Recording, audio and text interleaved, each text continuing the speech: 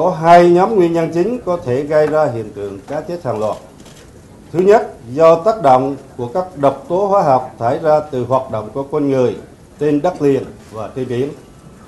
Thứ hai, do hiện tượng dị thường của thiên nhiên kết hợp với tác động của con người tạo nên hiện tượng tảo nở hoa mà nhiều nước trên thế giới thường gọi là hiện tượng thủy triều đỏ. Thứ hai, đến thời điểm hiện nay, qua kiểm tra, thu thập chứng cứ, chưa có bằng chứng để kết luận về mối liên hệ liên quan của Formosa và các nhà máy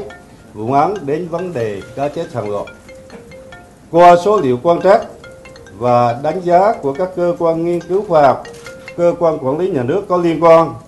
và các cơ quan môi trường thì chưa phát hiện các cái thông số môi trường mà vượt quy chuẩn quy định. Để xác định rõ các nguyên nhân cụ thể về hiện tượng cá chết hàng loạt và có các giải pháp ứng phó về lâu dài với các cái thảm họa tương tự thì cần tổ chức nghiên cứu tập trung vào hai nhóm nguyên nhân nói trên và đề nghị Bộ Khoa học Công nghệ sẽ chủ trì, huy động và điều phối các cơ quan nghiên cứu khoa học để thực hiện các cái nghiên cứu nói trên. Nếu cần thiết sẽ huy động các tổ chức khoa học quốc tế để kiểm chứng các kết quả nghiên cứu.